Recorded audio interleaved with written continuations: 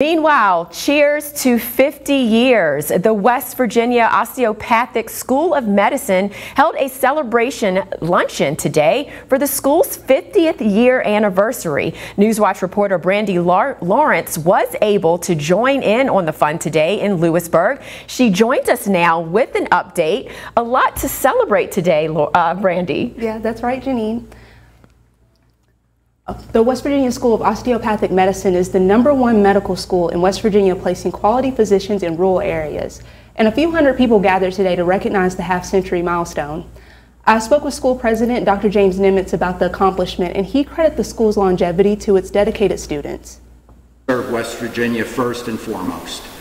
We deeply care about this state, and we're here to serve not only the rural areas, but people in our cities. And we're proud of that. I am so proud of our graduates. You know, the lifeblood of the school are our students and our graduates. It's because of our graduates that we are a leader in this state in terms of producing doctors. You know, realize we're the #1 school in the state, Appalachian region, and nation for rural placement. We've done it better than anybody.